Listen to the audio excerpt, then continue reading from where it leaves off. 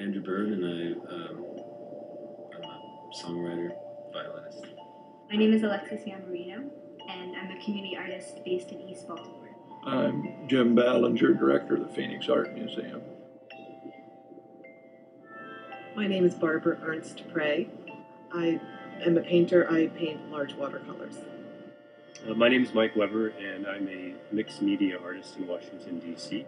To borrow from the great writer down in Pointe-Coupee Parish, Louisiana, Ernst says, if you really want to study human society, you don't pick up nonfiction, you pick up fiction. And if you really want to get to know the essence of people, fiction allows enough flexibility for us to really discuss what the characters were thinking and why they were doing what they were doing. Truly intent. So I think when we think about beauty, we think about imagination, we can't get to these truths of the human race without really leaving enough flexibility in our existence. And that would be art. And I think that's the role of artists in our society today. The artist's role in community is a role that assumes that you're part of a greater context of reality, which is beyond the self-referential idea that you create work to solely share with the world like what is important to you.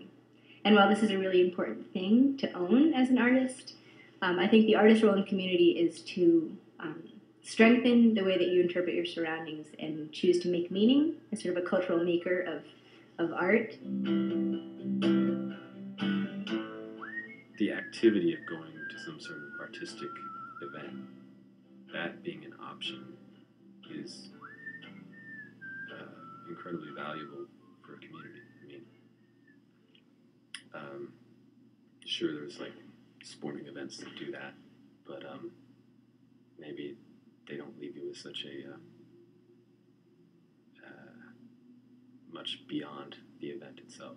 Whereas I think the arts can really change you.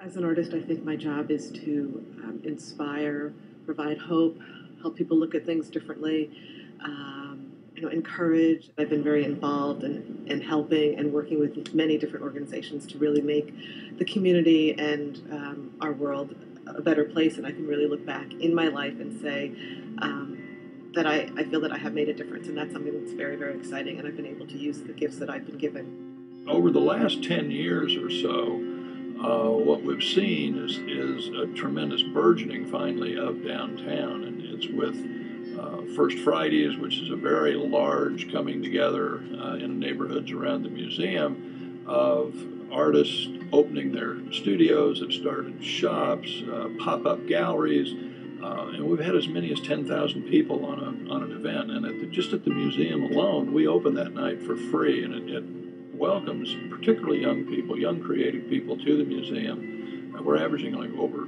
2,000 to 2,500 people each and every month.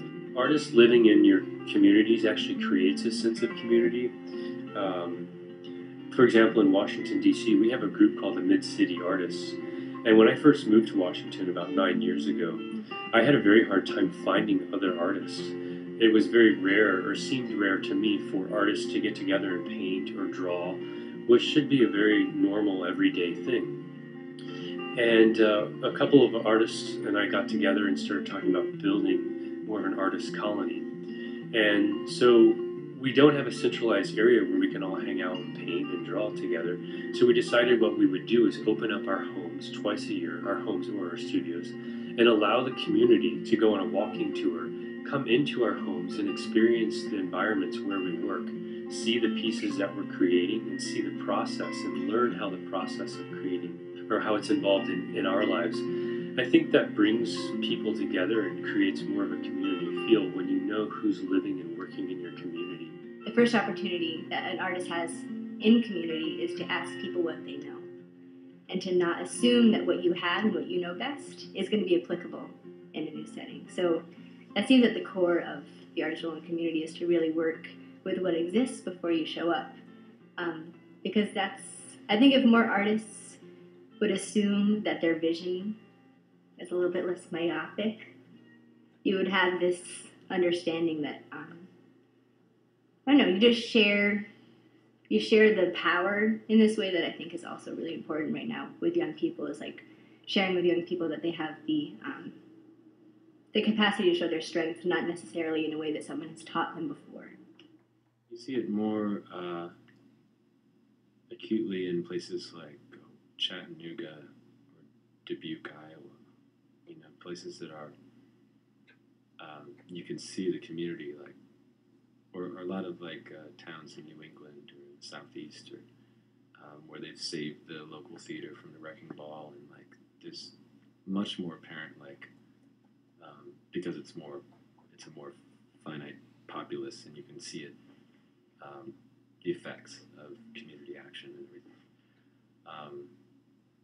But you, and in those smaller places, there's a more of a passionate intensity about the arts, and I can really see how it makes that community so much, the quality of life in that community so much better, especially when you're up against strip malls and sprawl and development and, you know, fluorescent lit nightmares, warehouse shopping, that can really bleed you dry.